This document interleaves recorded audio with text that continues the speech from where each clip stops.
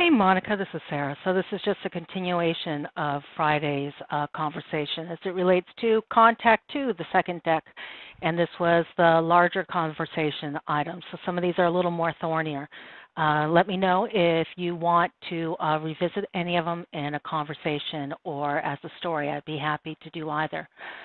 So the first bit, let me just bring the deck down so that way you can see it. Here we go. Move it into present mode. So here we go. The first one is we have a bit of a challenge, and the challenge is that by choosing to go with both volunteer installed packages, we have two fields that offer the same functionality yet with disparate pieces of information. So NGOC Connect also has the volunteer auto reminder email opt-out.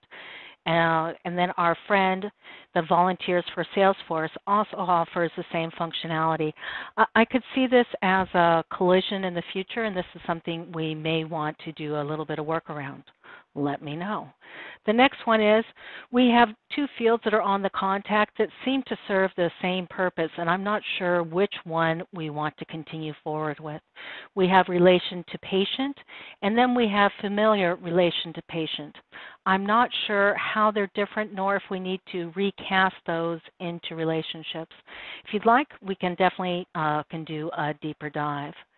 The next one, this is relation kind of to patient in general. Best practices says we have one contact record per contact record. So if we're, by having two different people represented in the contact record, it gets a little hard to manage for when you're going forward.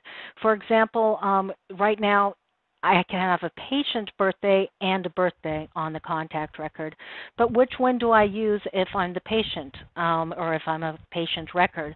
Do I need to put the same information on both? Then additionally, we have one deceased field, but if the patient is deceased and the contact is enduring, how do I handle that? And the best solution really is to separate those two pieces of information so we actually have two separate contact records.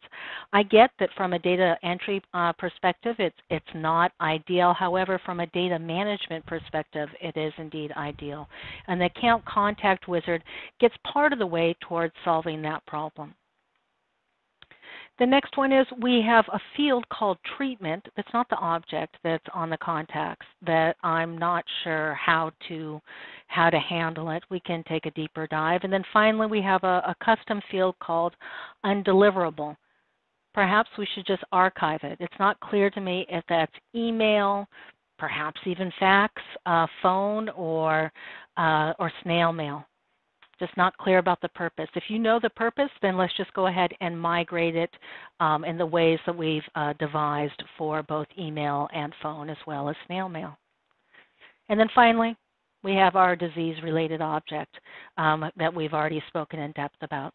And that is it for the bigger ticket items or the larger tickets. Let me know if you'd like to have a conversation about any of these. I am